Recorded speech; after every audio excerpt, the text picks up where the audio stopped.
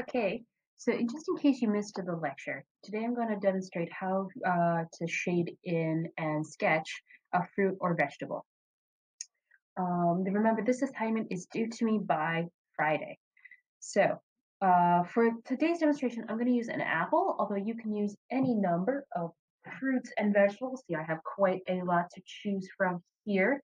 So even if you don't have an apple, that's okay. Any fruit or vegetable that you have in your house will work. The only one I suggest you don't use is an orange because it's a circle and that can be kind of boring. So there are 5 different points of view that I'd like you to do for this sketch. You're going to do a side view, a tilted forward, tilted back, okay, a top view, and a bottom view. So let's get started. I always like to start with the side view, okay? Just that's kind of what we think of when we think of a fruit or vegetable. Start by kind of sketching a general outline. An apple is shaped a lot like a circle, so that's where I start. From here, I refine my shape. Okay, I notice it's a little smaller at the top. It's a little flatter at the bottom, excuse me, a little smaller at the bottom, okay, and a little flatter, so I kind of refine that shape. I noticed that maybe it flattens up a little bit at the top too. Refine these shapes first before you erase kind of any sketches. You never know if you want to go back and make changes. This is the area where the stem meets the apple. And then I add my stem. Stems are oftentimes smaller at the bottom, larger at the top. Think of them as reverse tree branches. After you get your sketch where you want it to be, maybe I'll round it just a little bit more.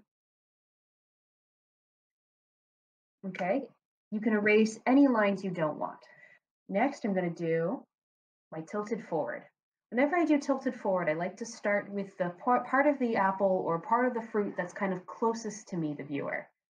So I notice that kind of front portion, this is going to be the front portion of my apple. So I start with the top of the apple first. Then the bottom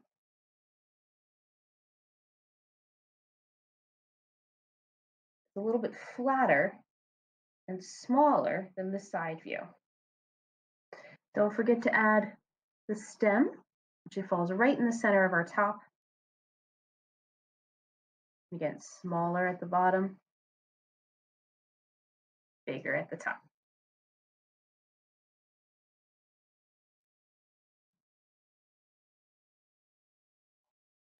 Erase what you don't need. That includes the outside edges and your guideline.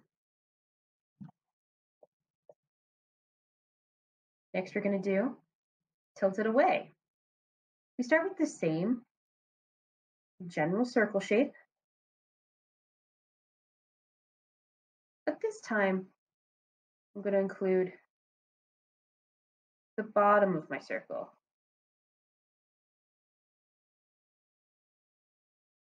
Notice how in the center I can see a little bit of that bottom.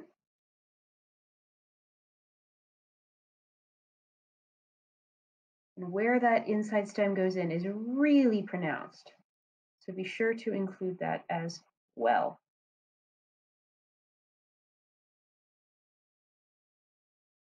The more details you sketch in now, the easier it will be to shade. I'm kind of adding some lines to help me when it comes time to start shading these in.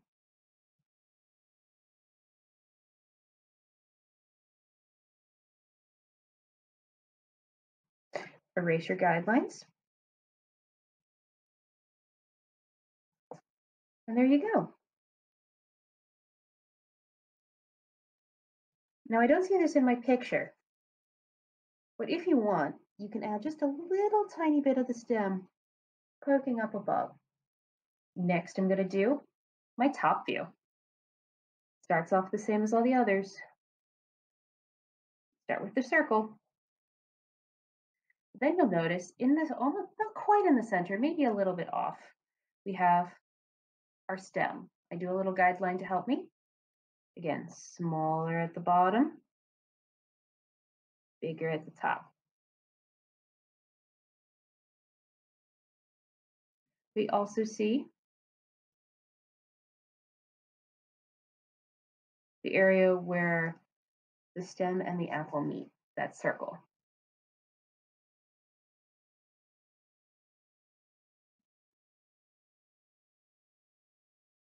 Next, we're going to do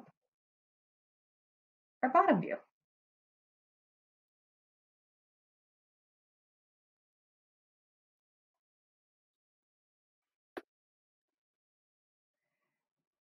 Now, when I look at my bottom view, I start with, just like before, I do a little dot to help me guide where the bottom of it is.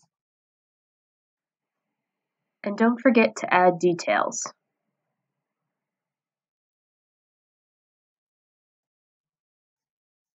And there you go. I have my 5 perspectives. So the steps are as follows. Sketch the outline, the contour sketch, that outside edge. Sketch the inside details, such as where the stem meets the apple and the stem itself. And finally, erase any guidelines that you don't need.